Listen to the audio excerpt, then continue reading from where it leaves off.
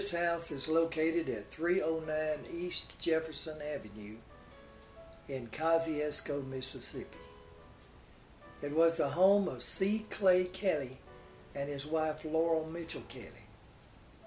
Laurel was born in 1852 and her husband Clay was born in 1843. He was a prominent banker and businessman. Clay and Laurel were married in 1870, and during their 20 years of marriage, the Kellys had 4 children. But in 1890, Clay Kelly's wife Laurel passed away at the young age of 38. Clay was completely devastated and heartbroken over the loss of his wife, and in desperately trying to hold on to Laurel's memory, Clay sent her measurements, wedding dress, shoes, pictures to a prominent sculptor in Italy. It is said that he even had a 3rd story put on his house here so that he could look out over the cemetery and see Laurel whenever he wanted to. Of course, after 120-something years, you're not able to do that now, even though she's on a 20-foot high pedestal, even from the 3rd story window. Of course, you can see Laurel Kelly by taking the Bobo Street entrance into the Kosciusko City Cemetery. You can't miss Laurel on her high pedestal.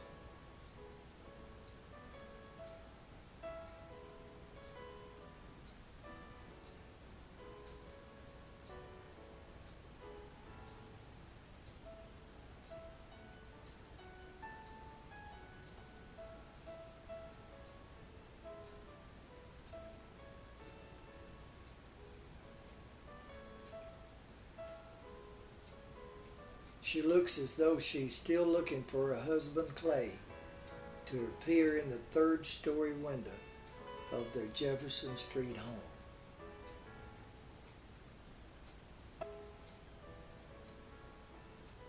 Now, Laurel's monument had to be shipped all the way back from Italy.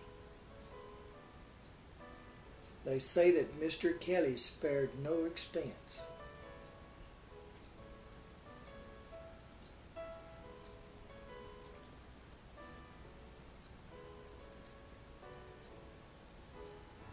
They say that this monument looks so much like her that Clay Kelly at first couldn't even bear to look at it because it caused him so much pain.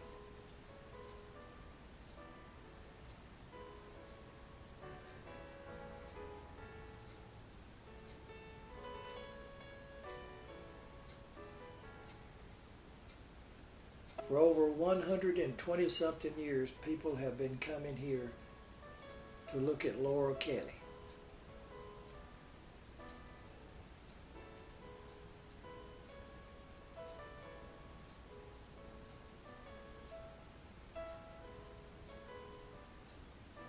Even the school kids say that at midnight she twirls on her pedestal, and that way they can get their date to stay out till 12 o'clock because she don't twirl until 12. Whatever works. Now this says Laurel V. Kelly, daughter of S. and M. Mitchell, wife of C. C. Kelly, born November 15, 1852 and died November 29, 1990.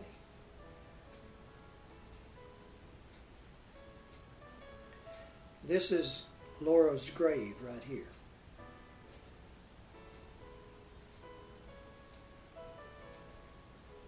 Just simply says, my wife, Laurel V. Kelly.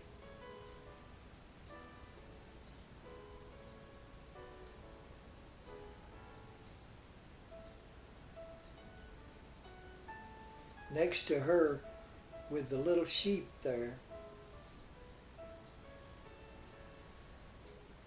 that's Othar Lamar. Now he was born the 7th of July, 1876 and died the 27th of August, 1877. He lived 1 year 1 month and 21 days. We don't know what happened to him. But he died before Laura did. Now this is Samuel L. Kelly. 29 March 1874 he was born, and he died the 3rd of August 1888. So he died before Laura did too.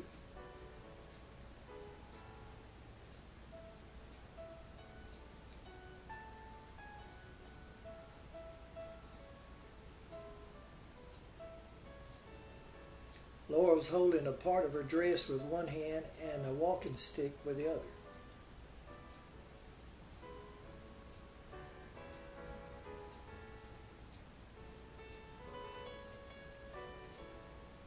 Now this grave is her husband. This is Clay, C.C. Kelly's grave. And he died in 1918.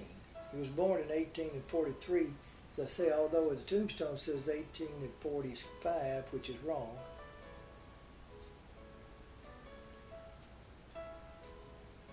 Next to him is another son, right there next to him, right there. I passed it real quick, but it was L. Mitchell Kelly. And he was the last one to die in 1918. Now this is a daughter, Mrs. Lillian Kelly Edwards.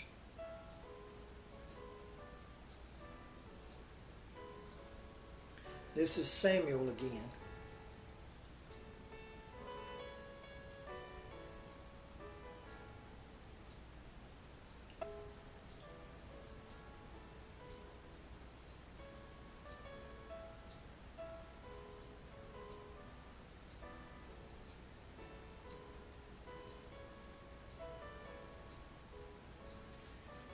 Now Clay, C.C. Kelly, married twice after Laura.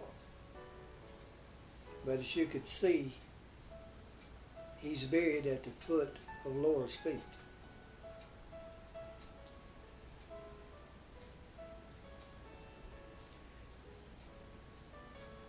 Now this is Lillian, and she married E.F. Edwards.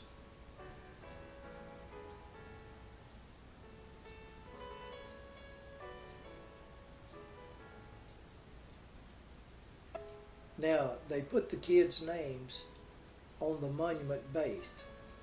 Now, in the front, of course, is Laura's name, but they had 4 kids, but they didn't have but 4 sides, so they had to put Otha's and Samuel's on the same side.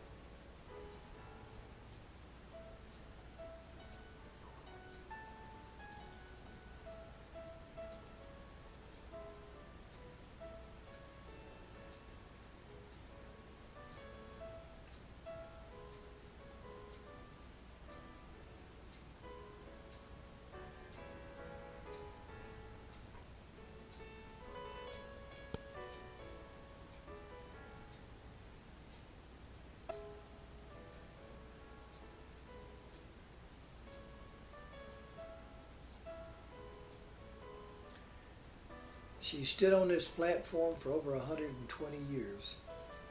I wonder how much longer she'll stand.